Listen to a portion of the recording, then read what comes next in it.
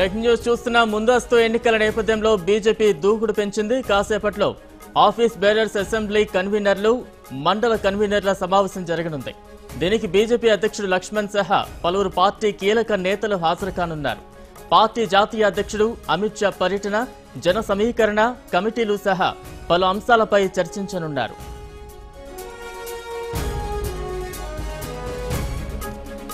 దీనిపై మరింత సమాచారాన్ని మా ప్రతినిధి కిరణ్ అందిస్తారు. కిరణ్, బీజేపీ కీలక సమావేశంలో ఎలాంటి అంశాలు చర్చకు రానున్నాయి? పూర్తి అప్డేట్స్ ఏంటి?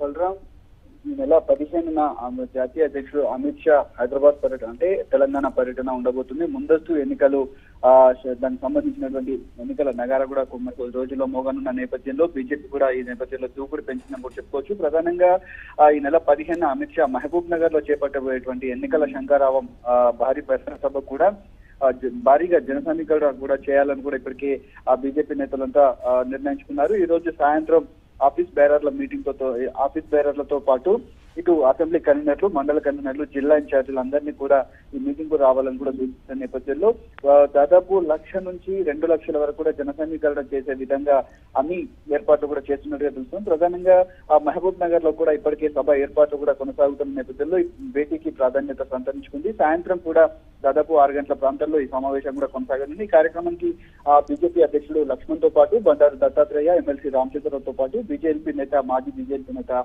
రెడ్డి కూడా ఈ సమావేశంలో పాల్గొన్నారు. ప్రధానంగా ఉమ్మడి 10 జిల్లాలకు సంబంధించి అత్యధికంగా జన సమీకరణ చేయాలని కూడా ఇప్పటికే బీజేపీ నేతలు నిర్ణయించుకున్నారు. మహబూబ్ నగర్ లో జరగబోయేటువంటి 15న జరగబోయేటువంటి సమావేశానికి అత్యధికంగా చాలా మందిని కూడా జన సమీకరణ చేసి అంటే ఇటు 10 జిల్లాలకు సంబంధించినటువంటి కార్యకర్తలందరితో పాటు సామాన్య జనాన్ని కూడా పాలమూరు జిల్లాకు తరలించే విధంగా అన్ని ఏర్పాట్లు కూడా చేసుకుంటున్నారు.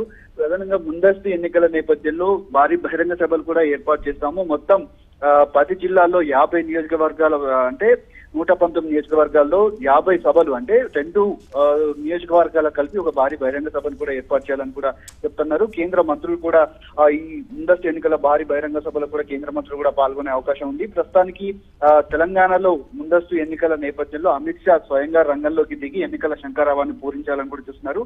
ఎలాంటి పొత్తులు లేవని కూడా నిన్న మొన్న జరిగినటువంటి జాతీయ కార్యవర్గ సమావేశంతో పాటు ఇటు బీజేపీ నేతలకు కూడా ఢిల్లీ వెళ్లారు. అయితే ఎవరైతే లక్ష్మణ్, కిషన్ రెడ్డి, దత్తాత్రేయ కూడా ఢిల్లీ వెళ్లిన నేపథ్యంలో వారితో ఏకాంతంగా కూడా చర్చలు చెప్పారు. తెలంగాణలో పార్టీ పరిస్థితి ఏ విధంగా ఉంది, పూర్తిగా తెలంగాణలో అధికారంలోకి రావడానికి ఎలాంటి చర్యలు తీసుకోవాలి, మేనిఫెస్టోకు సంబంధించి కమిటీల నిర్వహణ, ఈ అభ్యర్థుల ప్రకటనకు సంబంధించి ఎవరెవరిని ఎక్కడెక్కడ కంటెస్ట్ చేయించాలన్న దానిపైన కూడా ఈరోజు సమావేశంలో ఇప్పటికే అమిత్ షా సూచించిన డైరెక్షన్ లోనే వీరంతా కూడా పనిచేస్తున్నట్టుగా తెలుస్తోంది. అభ్యర్థులకు సంబంధించి కూడా ఒక సమాచారాన్ని కూడా అటు అమిత్ షాకు సూచించిన నేపథ్యంలో ఈ 119 నియోజకవర్గాల్లో ఒంటరిగా పోటీ చేయాలని కూడా బీజేపీ ఇప్పటికే సూత్రప్రాయంగా నిర్ణయించుకుంది.